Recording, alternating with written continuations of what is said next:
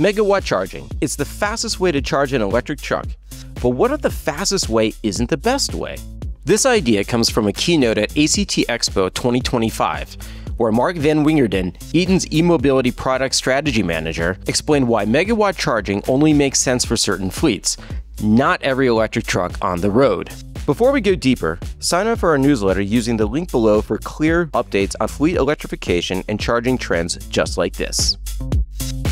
First, what is megawatt charging? Megawatt charging revolves around the Megawatt Charging System, or MCS, a new standard for charging that allows trucks to charge at power levels up to 3.75 megawatts. However, the chargers actually being deployed today using MCS typically deliver around 1.2 megawatts. These chargers can take a Class 8 electric truck from a 20 to an 80% charge in less than 30 minutes. Before megawatt charging, the fastest truck chargers topped out at around 500 to 600 kilowatts, roughly half the power of these new 1.2 megawatt systems. So how much power is that really? Let's put it in perspective. During a big NFL game, a stadium can draw around 10 megawatts of electricity. So, charging 8 trucks at 1.2 megawatts each is like operating an entire football stadium. Since megawatt charging can deliver huge amounts of power quickly, why don't we just charge every truck at this speed? According to Mark, there are 4 major reasons why fleets should think twice about trying to charge faster. So the first one is the battery itself and the cell temperature. Cells are a lot like people. They like to be at relatively close to room temperature. If they get too hot, they get unhappy, they stop performing well. A battery charges fastest when it's cool and nearly empty, but as it fills up, charging naturally slows down. Looking at the room, we're quite full at the moment. If you imagine that this whole room is a battery, when there was nobody here, it might have been fairly easy to come in and find a seat. But now that the seats are filled, everyone's standing around the outside waiting because they can't find a place to go. The battery is exactly the same way. So your charging speed as you get to that upper limit of your battery is going to slow down. And because of the slowdown at the top end, fleets sometimes end up using larger batteries than they actually need for their routes, just to make fast charging practical. Second, battery size and chemistry. To charge super fast, a battery either has to be larger or use a chemistry designed for high C rates. A battery's C rate dictates how fast it can charge or discharge. This is shown in a chart Mark presented. As the C rate goes up, so does peak charging power, but only if the battery is big enough. In other words, faster charging can mean bigger, heavier, and more expensive batteries that cut into your cargo capacity and budget. If we're optimizing more towards this 1 to 1.2 megawatt, we can do that with a much more reasonable size of battery in the 300 to 600 kilowatt hour range. Third, thermal bottlenecks. We also need to look at the thermal bottlenecks in the system. So every point of internal resistance along the long chain of connections from the charging port into the batteries is going to add inefficiency and create heat. Megawatt level chargers push so much current that even small amounts of resistance generate a lot of heat. That means every wire, connector, and onboard component must be carefully sized to handle the load, monitored in real time by software, and cooled effectively to prevent damage. But we don't want to be oversizing the components if we don't need the charging performance. In other words, you shouldn't overbuild for maximum charging speed if you don't actually need it, because it adds unnecessary cost and complexity. Fourth, fault protection. We're talking about big batteries, big stored energy, and high potential for fault currents.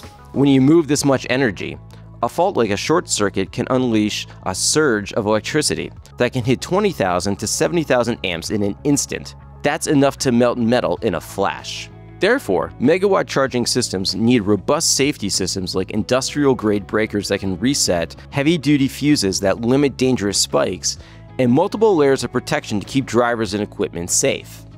So, with these 4 limits in mind, how batteries behave, how they're built, how much heat they create, and how they're kept safe, let's look at a slide from Mark's presentation that brings it all together. The 1 megawatt charger, in orange, is fastest, but only for a moment. It hits a wall because of thermal limits in the battery state of charge.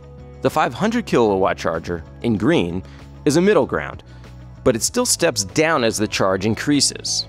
The 150 kilowatt charger, in blue, is the slowest, but it's consistent and simple. It operates below the continuous rating of all of the components, reducing stress and eliminating the need for extra cooling.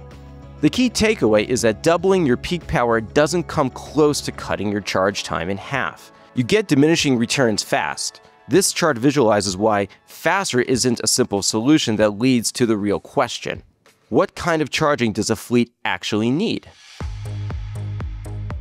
To explain this, Mark gave examples of 3 common fleet types using data from NACFE Run on Less. In each example, you'll see a clock face graphic that illustrates the ideal operation and charging schedule for each scenario. Looking at a single shift local delivery, they're only using about 250 kilowatt hours during that shift, and they sit for over 15 hours. Theoretically, you could handle this with level 2 AC charging.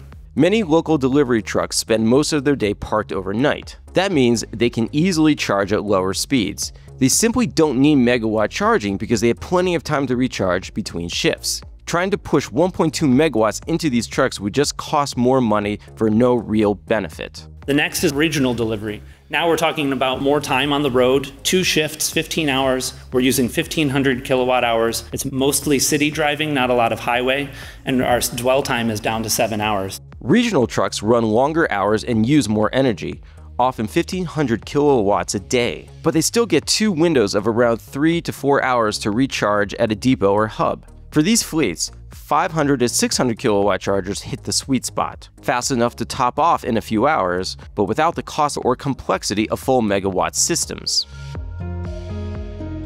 Now we look at what everyone considers to be the hardest situation to electrify, long-haul sleepers, where we're moving down the road, we don't know exactly where we're stopping. We're consuming over 2,000 kilowatt hours in that single day of driving. Long-haul electric trucks burn through over 2,000 kilowatt hours in a single day. But federal regulations mean drivers must stop every 8 hours for a 30-minute break. To keep these rigs rolling, you need to dump hundreds of miles of range back into the battery during that short break. That means charging at 1 megawatt or more, or the truck simply can't cover enough ground to stay competitive with diesel. So we are trying to pack in all of this energy into as few charging stops as possible. And we're trying to add 200 to 300 miles of range back in that time period. This is where we need 1 to 1.2 megawatt charging. So, the next time you hear about megawatt charging, remember this. It's better to match the charging speed to the job rather than maxing it out for every truck.